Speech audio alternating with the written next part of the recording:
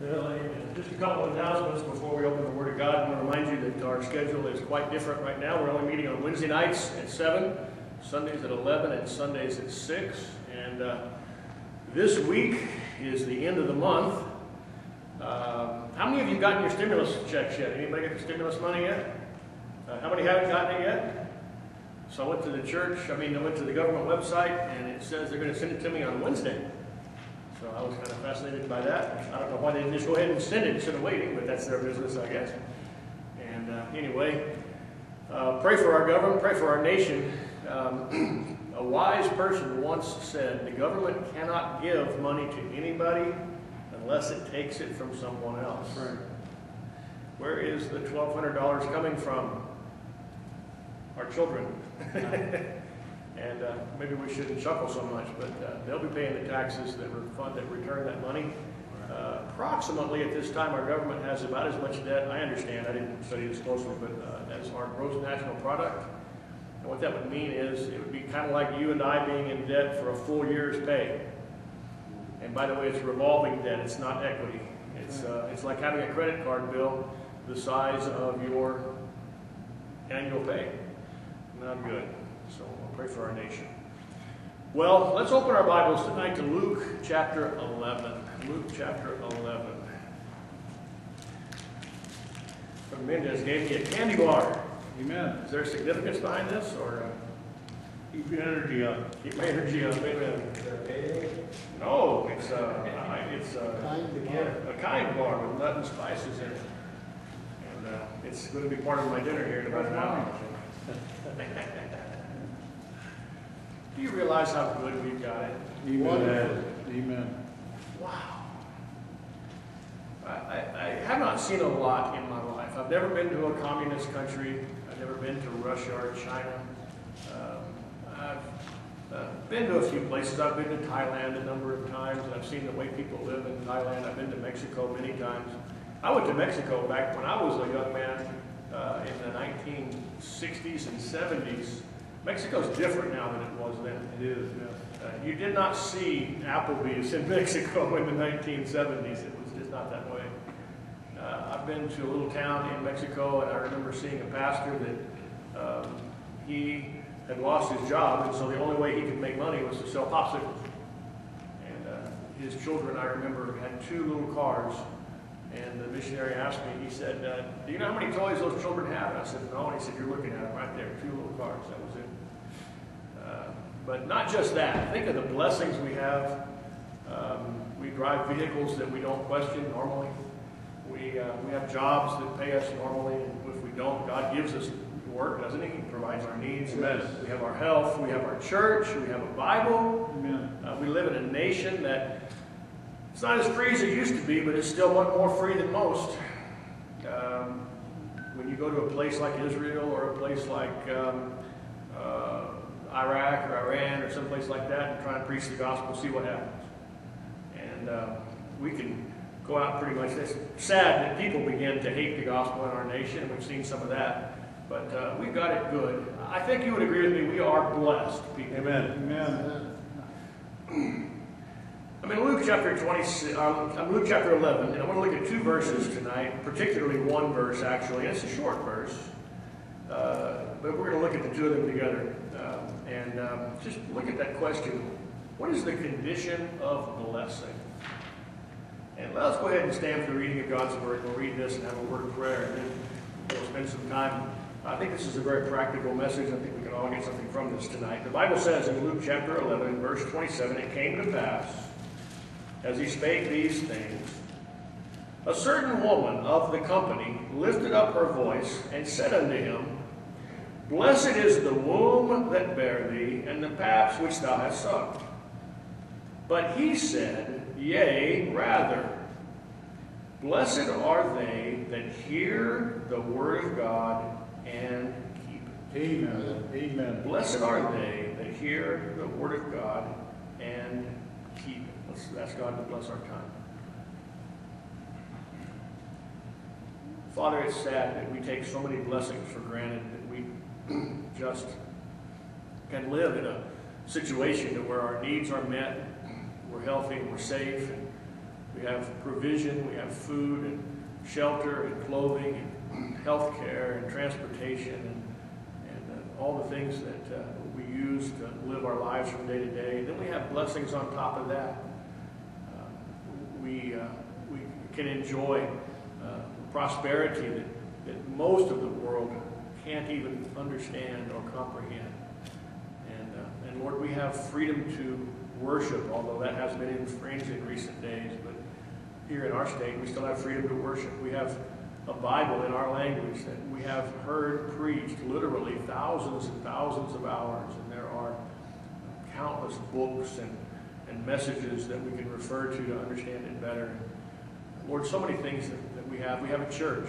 We have a church that you have planted and provided for and protected for so many years. And we can come here and we can worship you according to our conscience and freedom and so many things that you've given us. And Lord, sadly, even in spite of all these things, some of us want more. Some of us are distracted and we're looking for something else that would maybe give us a happiness that we don't experience right now because we take these things for granted. I pray that we would learn, like Paul did, to be content no matter what our condition. And Lord, we thank you tonight that we have this freedom. We could stay here all night if we wanted to. We don't have limitations like some people do. We don't worship in fear. But Lord, tonight we just can come and spend time in your word. I pray you'd bless our time tonight and be a blessing to our people. And we ask these things in Jesus' name. Amen. You may be seated.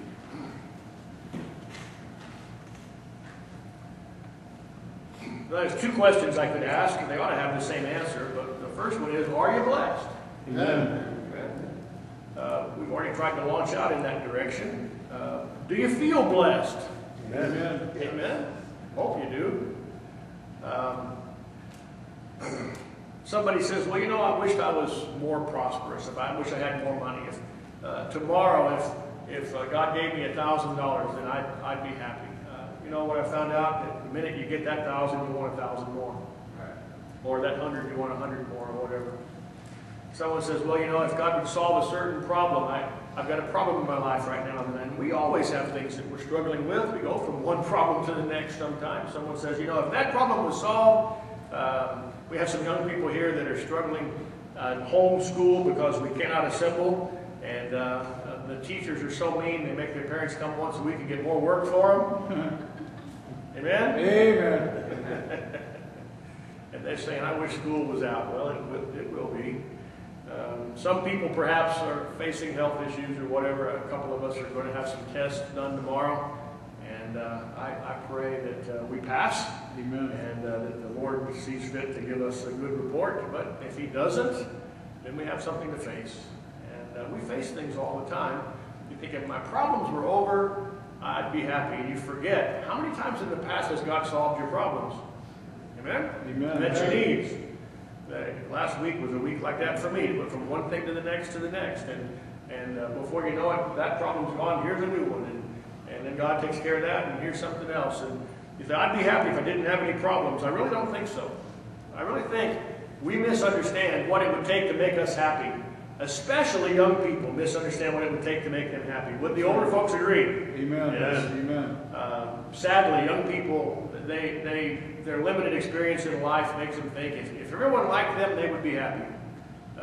If they had a lot of possessions, the latest this or the nicest that, they would be happy. And then you get older and you try those things and you find out that doesn't make you happy.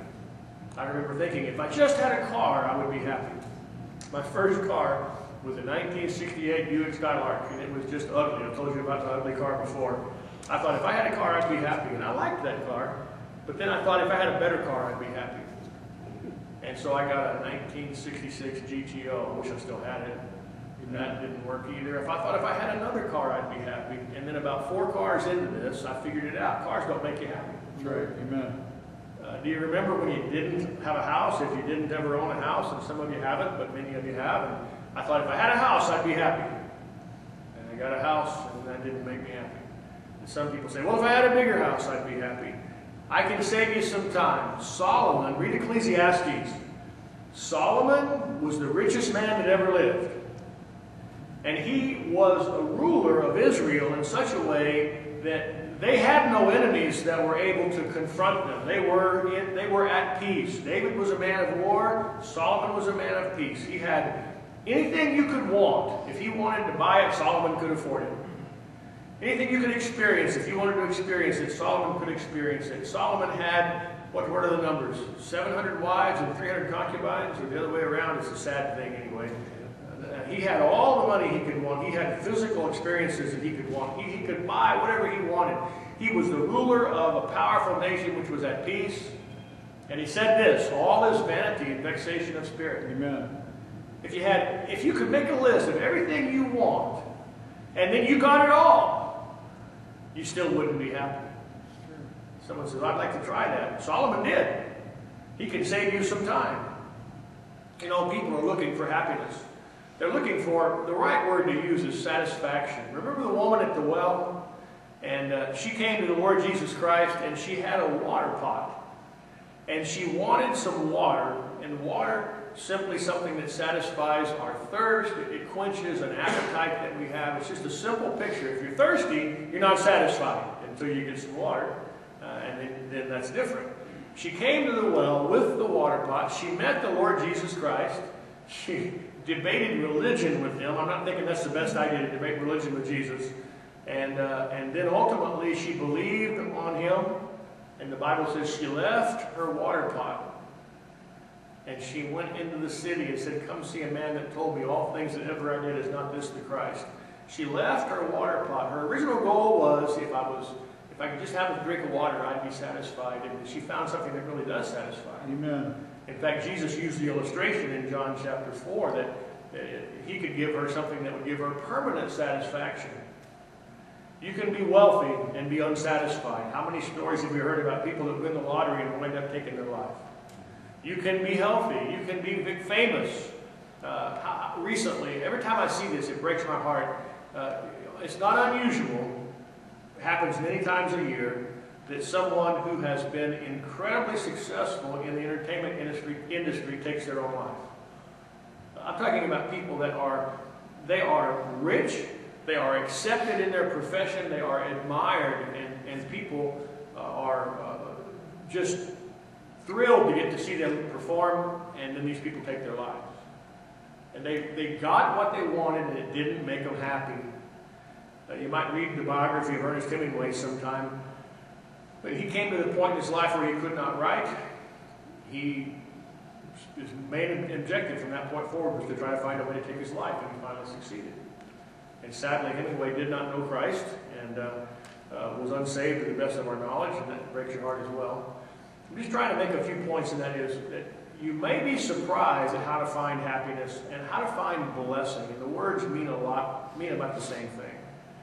So let's look at this passage just for a few moments, and long-winded introduction, maybe a short message. We think it would be great if we were famous or rich or powerful. We think that maybe we'd like to have people admire us, or we'd like to have somebody say great things about us. Let me ask you this question, and don't answer out loud, but just think about it. When you step into eternity and they hold your funeral service, what would you like people to say about you? Oh, he was wealthy. You know, I've never really heard that as a compliment in a funeral. People think of it, if you were wealthy, that's complimentary, but I've never heard of a pastor or a speaker stand up at a funeral and say, we know this was a good man because he was wealthy. You wouldn't hear that. You never heard anybody stand up at a funeral and say, we know this is a good man because he was famous. Because there's some pretty bad people that are famous. We know this was a good man because he took the best vacations anybody ever took. You should have seen his house. He had the greatest house. You should have seen it. We don't hear those kind of things in funerals, do we? We hear people in funerals look towards eternity. Amen? Amen. And thinking things like, they'll say things like this. This was a man that loved God. So we understand when it comes to that perspective of life and death, that what really matters is not the experiences or the possessions or the recognition we get in life, not our prosperity, but it's who we are. And this passage will explain that quite nicely. So, in Luke 11:27, a woman comes to the Lord Jesus Christ, and she No, let me rephrase that. She is in the company. There's a group of people, and you can picture this happening.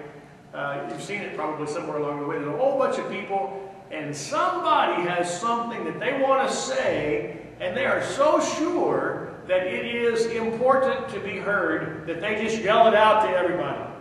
That's kind of the way we ought to be with the gospel, amen? Amen. But there's this group of 100 people or whatever, and somebody out there says, I've got a great idea, and they yell something out, and this woman says, and I'm paraphrasing, whoever is your mother is really a blessed person. Whoever it is, come on in, guys. Good to see you tonight. Might be a milkshake in it for you. If you know that's what's going on.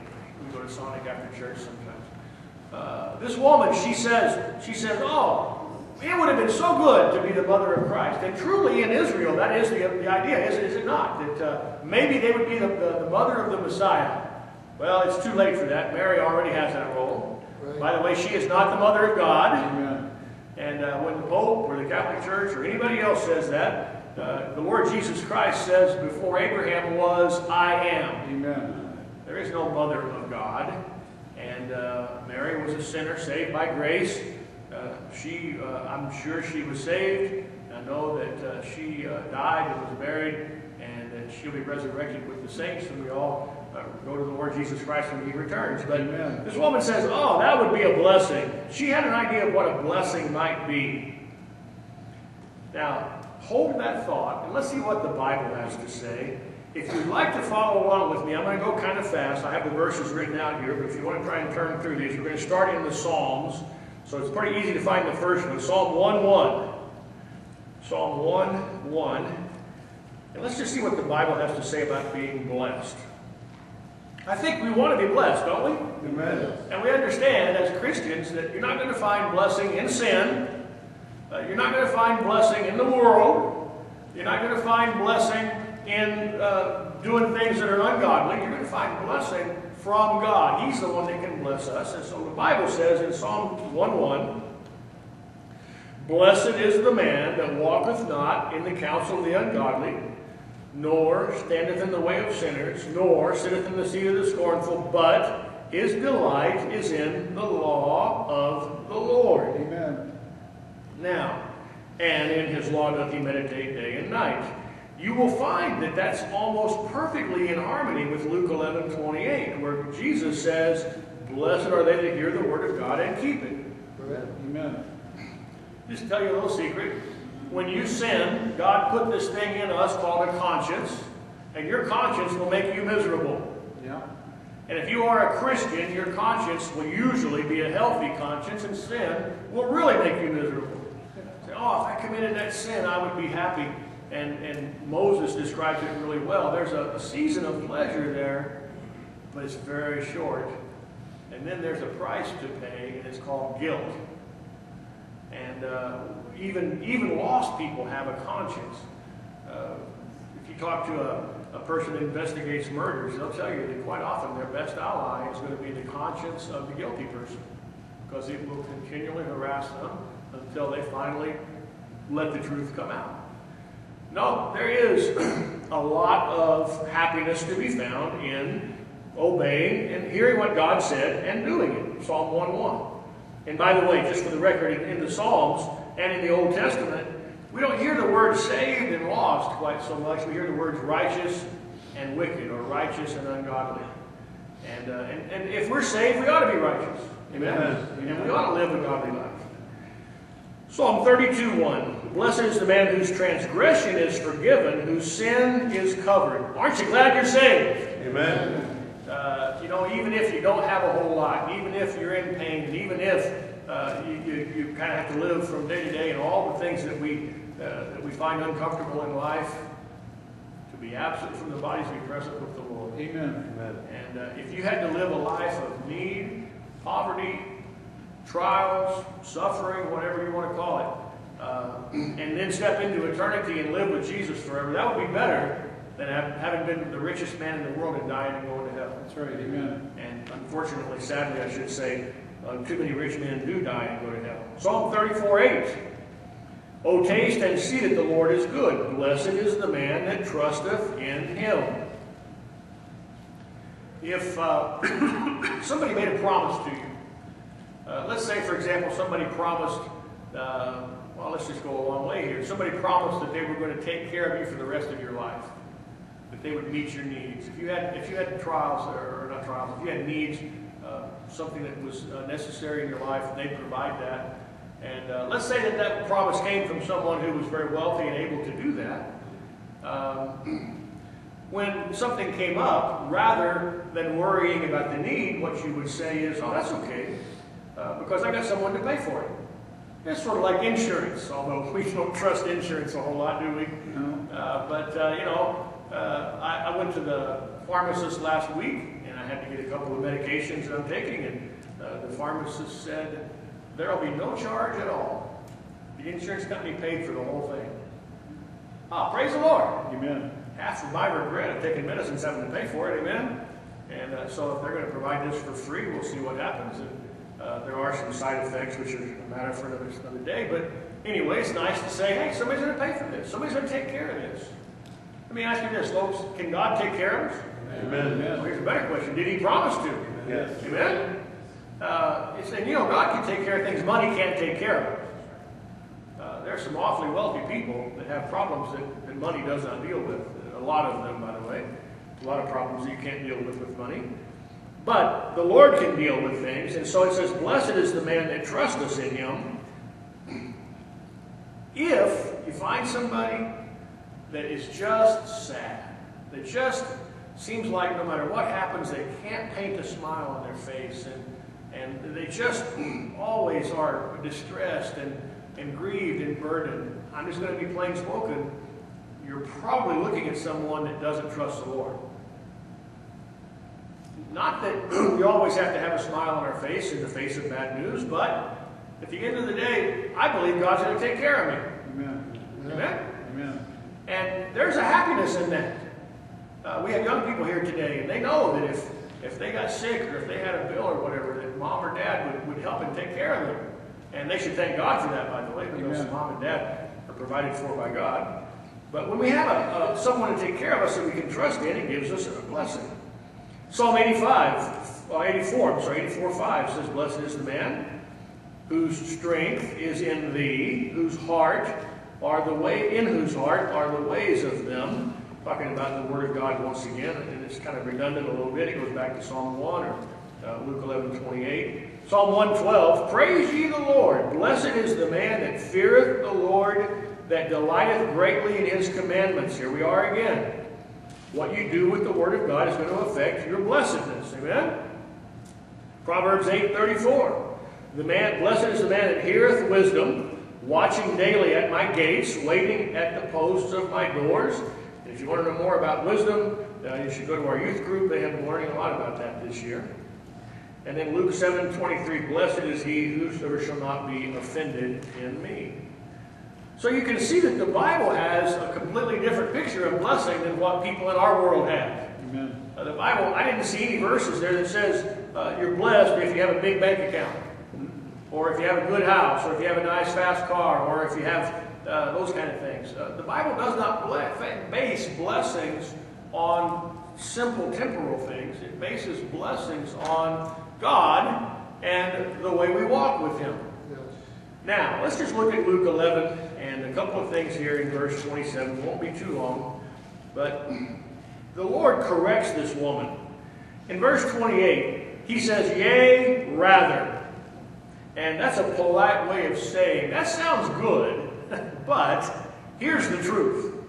The woman says, oh, if people knew I was the mother of Christ, I would be blessed. She's really honestly basing her blessing on a status, or maybe you might think of it as an accomplishment, or something that she has done. That because she has accomplished a certain thing, she was the mother of Christ, that people would look at her and that would give her a blessing. And the Lord says, yea, rather, let me tell you the truth. That's really not right. Here's what's right. And then look at verse 28 very quickly. Blessed are they that hear the word of God and keep it. Amen. There is a way to be blessed. Amen? I meet people from time to time, maybe more often than that have given up on being blessed. They have just decided that life is miserable. And I feel sorry for those kind of people because, first of all, that's not true. It's not true. There will be times when trials and heartaches will come, but the Lord can still be a blessing to us. Amen. And not even thinking about eternity, just thinking about this life. Some have given up on being blessed. They've stopped hoping for happiness. They have, in many cases, unfortunately, they turn to distractions to keep their mind off of their unhappiness. Alcohol or drugs or immorality or something that would just take their mind off of their problems. You go in the wrong direction when you do that. Amen. I know some people, I'm thinking of some people that are unhappy right now, and legitimately so, because they're mourning and they're grieving. And I want you to know something. Go to God for comfort, not just to other people. Yeah. Amen? Amen. Now, we can comfort one another, can't we? Yes. And by the way, if you know somebody who's grieving or suffering, pray for them. Amen. But we pray that God can help them. I don't understand it, but I can be very sad, very discouraged, just downhearted or downcast. And I can get along with God and pray. And there is everything right with this and nothing wrong with it. Just tell God what's happening. Tell God what you're feeling. You may not understand why. You don't need to. Just tell God, Lord, here's where I'm at. Would you help me? Amen. Amen? Amen. And He can. And He does. Yes. And I don't know how. I just know that I can be in a condition of sadness, or I can be in a state of disarray where I'm just unsettled. And I can just tell God, I'm sad. And it may be for a particular reason. It may not be for a reason at all. And God can cheer me up. And I think if you're not feeling blessed, that'd be one of the first things you ought to do is go to the Lord. Amen? There are some people that have turned away the idea that they can be blessed. And so maybe they're looking for blessings, but they're not looking in the right place or the right way. Or they're waiting on somebody else to make them happy. That's a big mistake. It's not, I mean, we ought to try to make each other happy. I like to cheer people up. Amen. And I like it when people come and try and do that with me. But truly God is the one that can cheer us up. Amen? Amen. So there is a place of blessing. He says, blessed are they. And it's interesting, look at who this is available to. It's available to everybody. He says in verse 28, blessed are they that hear the word of God and keep it.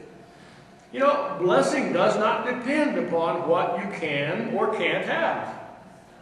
You say, Pastor, I'm a nobody. I grew up in a family that was not famous, and I'll never be famous, and I'm not that smart. I'm not ever going to get a great job. I'm never going to make a big dent in the world or accomplish a whole lot. You could be happy anyway. Amen. I met a fellow one time. He was a missionary to Mexico, and to give you a sense of what kind of missionary he was, he would get on the bus in Mexico. And how many of you have ridden a bus in Mexico before? Okay, once you're on the bus, they're going where they're going, and you're on, and that's the end of the story. You just better hang on. And he'd get on the bus in Mexico, and as soon as the bus took off, he'd stand up in the front and preach the gospel. Amen. Bus driver didn't care. He's doing his job. He's probably listening. Maybe he got saved. And this fellow would do this day after day after day after day after day, preach the gospel on the buses in Mexico. Now, when I listen to him preach, and I listen to his vocabulary in English, or his level of intellect that you can hear sometimes when people talk a little bit, whether they're smarter or not quite so smart, he was not intellectually impressive. But I asked myself the question, how smart do you have to be to stand up in front of a busload of people in Mexico and give them the gospel? Amen. Amen? And by the way, the gospel is really simple, isn't it? Amen. I'm glad you haven't got to pass an IQ test to be saved. Thank God. The Bible says the faith of a child is sufficient. And that Christ has paid the price. And if you have the faith to believe in Him, intellect is not the issue. You can be saved. And I thought about that missionary, and I thought, you know, he may not be all that capable, but God can do a great thing with him. And I think he'll probably see a lot more folks saved than most church members will. It doesn't matter your ability. It doesn't matter the conditions that you are in. You say, Pastor, I'm poor. Pastor, I'm sick. Pastor, this or that happened. you know, he doesn't even mention conditions in verse 28. He said, blessed are they that hear the word of God and keep it. Talk about that word keep in just a minute. Possessions don't have anything to do with it. Those around you don't have anything to do with it. You know, you can obey, you can hear and keep the word of God, whether you're by yourself or whether you're in a big company. It's a little harder sometimes. I know that we have young people here tonight. I'm thrilled to have young people in almost every service, and a lot of times, many of them. And I hope they understand what I'm saying. I try to speak well enough that they can catch on to some of this. Young people understand this. You can be godly even when people around you are wicked. That's right, amen. And what you'll find out is, if you will do what God wants you to do and do what's right and do what God says in the Bible, the people that don't like that will leave you alone after a while. Well, they might pick at you a little bit or make fun of you. I have good news for you. The Bible says when they do that, you get a special reward in heaven. Amen. So just be godly. And we have seen it 1,000 times, it seems like, in Christian schools. The godly students attract godly students, and the ungodly students attract ungodly students. So they find each other. So if you're godly, the godly students will find you. And that's what you want to be. Because there's no happiness in ungodliness. There's just a temporary, not sure what word to use to describe it, but it's nothing of value. Your blessings don't depend on your identity, your conditions, your possessions, your company, those people around you. Your blessing depends on two things: what you have heard and what you do with it. Verse 28, blessed are they that hear the word of God. That's just so simple. By the way, hearing is an ongoing process. Your happiness is something that requires a continual input. And so, spend much time in the Word of God. Amen. Now, you know what I'm talking about. Young people, if you've done this, I went to talk to some young people last week, and I said, what have you been doing? And one of them said, I think he said, I've been reading Isaiah. I've been reading my Bible. I forgot what he said he was reading. And I thought, the Revelation is what he said. He was reading the Revelation. And I thought, well, you're going to need some help with that. And God can help you, amen? But if you notice, I notice all the time, when you sit down and read your Bible, doesn't it make you happy? Amen. Amen? It feels good. It feels good to read the Bible. And much more so when you understand God's talking to you. Amen. There's something in there, if you will listen, God wants to say to you. God will say something different to Joey than he will to Isaiah or Mr. Mendez or Mr. Dahlman or Margarita. He'll say something different to us from the Word of God, but he wants to talk to us. Amen. Amen. And that gets you pretty excited when you hear from God. I was looking at a verse, it's been about a week ago, and it jumped off the page. This is something for you. And you can look in my office, I've got it taped on the wall or above my desk. I keep looking at that thinking, wow, God said that to me. I want to ask you a question. Has he talked to you lately? That's good, Pastor. Amen. Can't say a word to you unless you listen. That's right. And you have nothing to listen to unless you got the Word of God. Unless you hear, amen? Well, Pastor, I'm too busy to read the Bible. You're saying you're too busy to be happy. Amen? Amen. Right. Blessed are they that hear the Word of God. Do you believe that? Amen. I do. Blessed are they that hear the Word of God. But there's one more step and I'll be done. And keep it. That's good. That word keep is an interesting word. It got me in a lot of trouble one time. I wrote an article about that word. I'm not going to talk about Greek. Let me warn you of something. When people quote Greek to you and they know Greek and you don't, most of the time they're just trying to impress you. And you do not need to know Greek to understand your Bible. Amen. Amen? That's right. God gave us a preserved word in English. Amen. And so much so that these people that want to go back to the Greek all the time, what they're saying is, I don't trust the English. Well, folks, I want you to know I trust the English. Amen. Me too. Amen. By the way, not just any version, not the ones written by the heretics and apostates. I have one simple question for people that use other versions of the Bible. Why are you using a Bible written by apostates? Yeah, that's good. If you think I'm wrong, prove me wrong. Amen. You dig around deep enough and you'll find the names of the people that translated and also that provided the Greek for your Bible, you'll find out they're apostates. I don't want to use a Bible written by apostates, end of story. So anyway, he says, keep it. The word keep, first and foremost application is simply to do it. Let's just keep our fingers here and go back to Luke chapter 6. I'm going to show you a couple of things in Luke if I could. Luke chapter 6. Turn there, please. Always have a Bible in church, amen? Amen. Never know when the pastor might ask you to stand up and read, right, Isaiah? Luke chapter 6.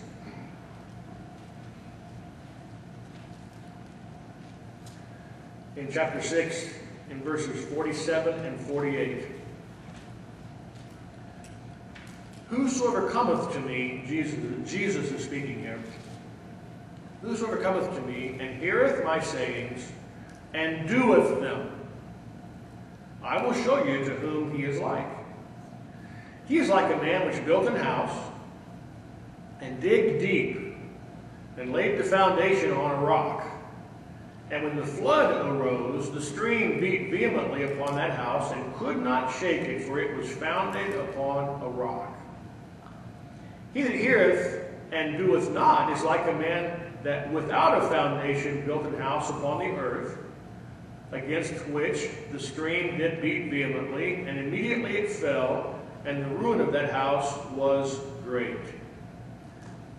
Now, let me just save you some time. You can read that and pray about it and see what you'll see. And there's a lot there, but here's one simple thought, and that is, when you know what to do and you don't do it, it's going to cost you. Amen.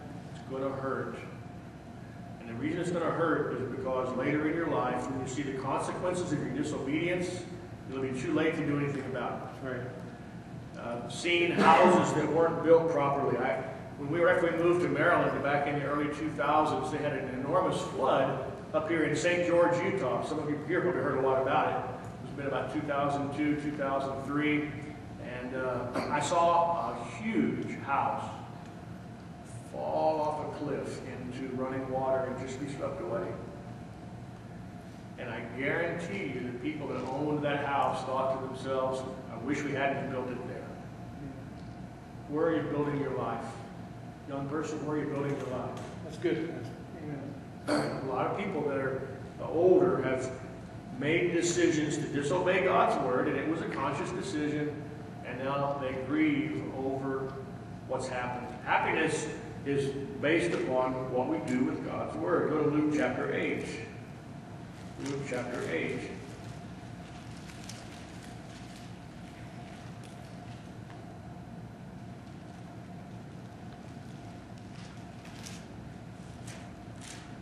In the verse 19, the Lord Jesus Christ apparently is in a house with his disciples.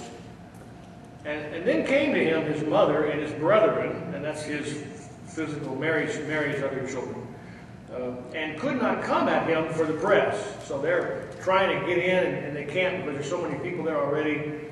In verse 20 of Luke chapter 8, it was told him by certain which said, Thy mother and thy brethren stand without, desiring to see thee.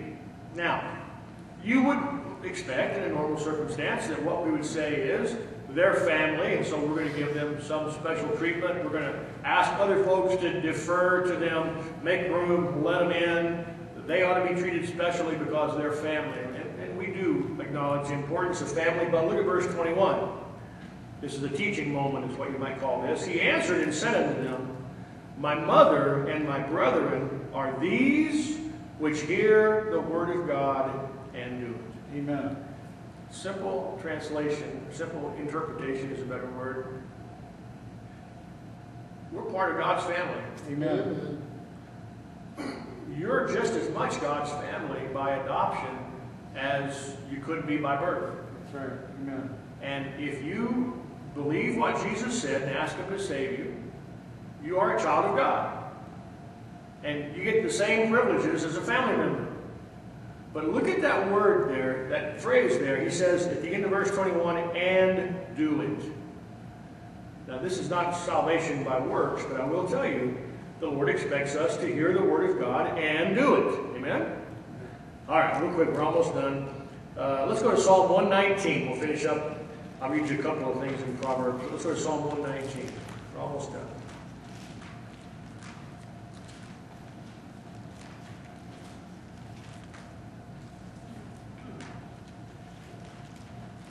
Longest chapter in the Bible, Psalm 119. Look at verse 101.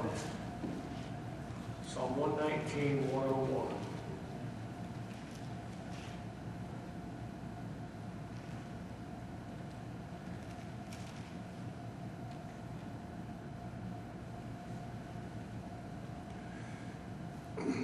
The principle here, I'm sorry. Before we look at that verse, let's go back and look at verses 2 and 3. You're already there. Let's go back a couple of pages to verses 2 and 3. That's what I want to start with. Psalm 119, verses 2 and 3. I'll just start with verse 1 since it's such a good verse. He says in Psalm 119, verse 1, Blessed, there's that word, amen? Amen. Blessed are the undefiled in the way who walk in the law of the Lord. Blessed are they that keep his testimonies and that seek him with the whole heart. They also do no iniquity. They walk in his ways. Thou hast commanded us to keep thy precepts diligently. Oh, that my ways were directed to keep thy statutes, the writer says. And just trying one more time, and I'm kind of beating a dead horse because we've made so many points already, but the Lord doesn't expect us just to hear what he says. He expects us to live according to it. Amen. So I have a homework assignment for you as we finish up here in just a minute. When you read your Bible this week, find out what God wants. That's good, Pastor. Amen. Someone says, well, I just want to read the part about being blessed. That's what I'm talking about. There's something that God would like for you and I to do. Different instructions for different folks, but all instructions are good in the Bible, and there's something God wants you and I to do, and when we do it, we'll be blessed. Amen. Yes. Amen? Not just in eternity, right here and right now. If Pastor, I'm not happy. There's your homework assignment. Find out what God wants and do it. Psalm 119, 101, he says, I have refrained my feet from every evil way that I might keep thy word. That's a good definition for keep right there. I have refrained my feet from every evil way that I might keep thy word. It is possible to hear the Bible and let it slip away from us, but we need to keep it. Now, hearing and keeping is not a quick, okay, that'll make me happy this week. It's a lifelong effort. Amen? Amen. Amen. And you know what I found out? Anything you do, the longer you do it, the better you get at it. If you want to learn to play the piano, well, I took piano lessons one time in my life for 6 months. I cannot play the piano. My wife has been playing the piano now for 25 years, maybe. And my daughter played the piano from the time she was 3, and now she's 30. And yeah, 30, is that right? Close to it. You do things over and over and over, you get better at it. Amen. You want to learn how to do something, practice it. If you want to learn how to be blessed, spend time in the Bible. That's right. And keep it. Amen. And you'll get better at it. Amen? Amen. You'll someday, you'll be the one standing up preaching or teaching Sunday school or whatever. Being blessed is dependent upon what we do with the Word of God. That's what being blessed depends upon. Amen. And what you say, well, Pastor, why are so many people, it seems like, so unhappy? Because they don't know that, I guess. Yeah. Amen? Amen. Somebody's going to hear this and they're going to say, well, I don't believe that. And they're going to try something else. You can try all the things you want. I found out something. When God said it, that settles it. Amen. Amen. And you know, here's the interesting thing. Do you believe God loves you? Amen? Amen. And you're saved, so you believe you're a child of God, and you are. Amen? Amen. Okay, so let me ask you this. As a parent, what do parents want for their children? Oh, I want my children to be miserable, someone says. No, of course not. Oh, I want my children to have a terrible life. I hope my children fail, and if they're just... No. We want our children, those of you here today that are children, and those of you that maybe even have parents here, you know what your parents want. They want you to be happy. They want you to have a good life. They want you to be happy. And what makes me sad, just about quick as anything, is when I find out that my children aren't obeying God, and I know in the end it's going to result in unhappiness. Because I'm 62, I tried a few things, and I found that out. Didn't need to experiment, the Bible says so. Solomon said so. Jesus said so. David said so. The Holy Spirit says so. Amen? It's your choice, you can believe it or not. Happiness is not based upon what you have, who you are. It's based upon what you do with the Word of God in your life. And some people will believe it, and some people won't. I believe it. Amen? Now, do we stray from that sometimes? Sadly, yes. The world is very good at distracting us, isn't it? The world is going to put pictures of people in the magazines and on the television and on the internet, and they're going to look real happy, and they're being wicked. Did you understand that back in Genesis chapter 3, the very first thing the devil did was lie? You think he's done lying to us? No. What did the devil say to Eve in Genesis chapter 3? She said, in the day you eat thereof, you shall surely die. And he said, shall not surely die. He said, you're going to be as God, knowing good and evil. In other words, he lied to her and told her there was some good to have by disregarding God's word. And she looked at it, and she saw that it was something that she wanted that looked good. And wow, it made her real happy, didn't it? No. Well, we can learn our lesson the easy way or the hard way. The easy way is to believe what God said. Amen. The hard way is to try to prove it wrong. And you'll find out it's not wrong. That's right. Let's all stand and pray.